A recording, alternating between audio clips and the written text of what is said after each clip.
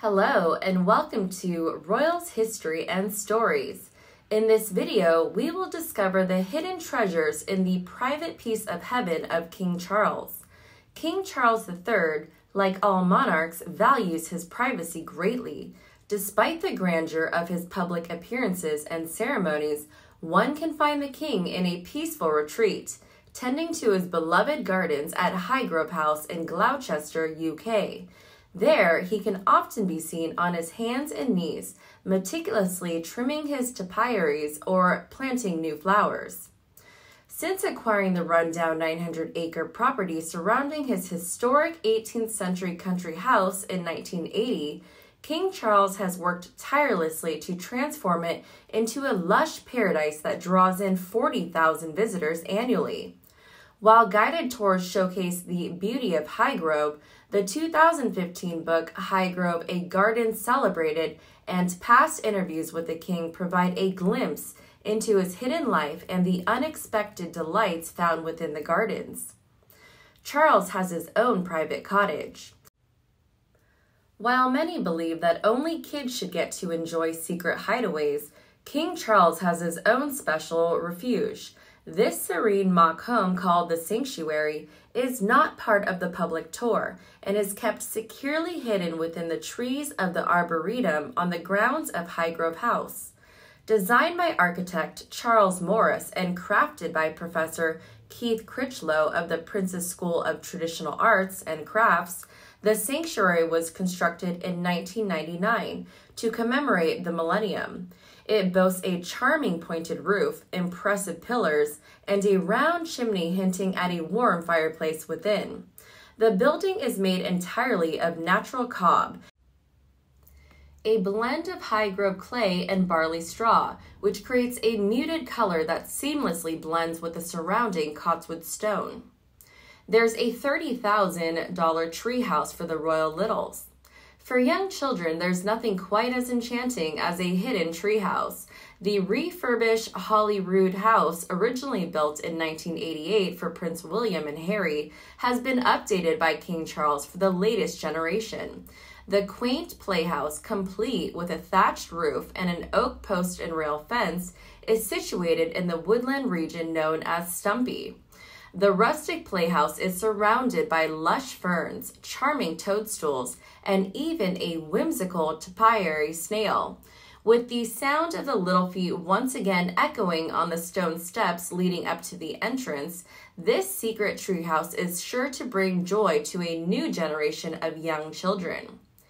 There's a wild meadow of endangered flowers that are in Doomsday Vault. King Charles III has a strong reverence for tradition, but he also has a different approach when it comes to his gardens. Instead of strictly following traditional norms and maintaining a meticulously manicured garden, Charles allows some weeds to grow and permits misplaced flowers to flourish.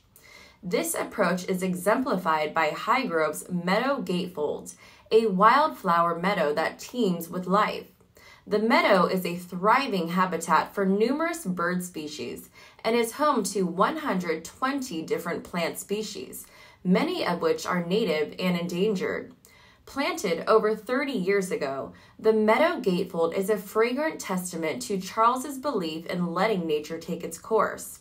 The meadow hums with activity, serving as a crowning example of the king's unique approach to gardening. There are deceptive roses that smell like apples. Do not be misled by the appearance of the espaliered apple trees hanging from the metal arch in the kitchen garden. The sweet aroma of apples in the air is not necessarily derived from the fruit hanging overhead.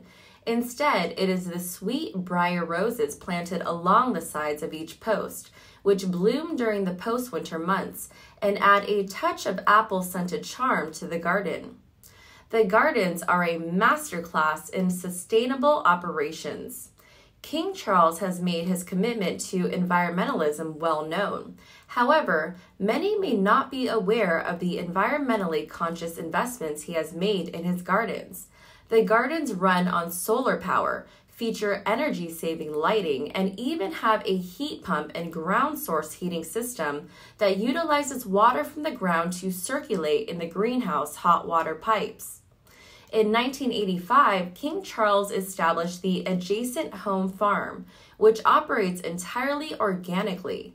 He is such a fan of the farm's organic vegetables and meat that he refuses to eat produce from any other source and always travels with his breakfast box, which includes at least 6 types of honey.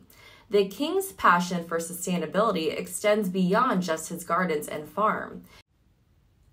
He consistently strives to make eco-friendly choices and lead by example in promoting environmentally responsible practices. The gardens are a holding for the king's many large gifts. King Charles is the recipient of numerous presents from all around the world, including large statues and busts. While these gifts are well-intentioned, they can be challenging to accommodate in the English countryside. For example, 60 tree ferns gifted by the Monarchs Society of Australia were unable to thrive in the environment.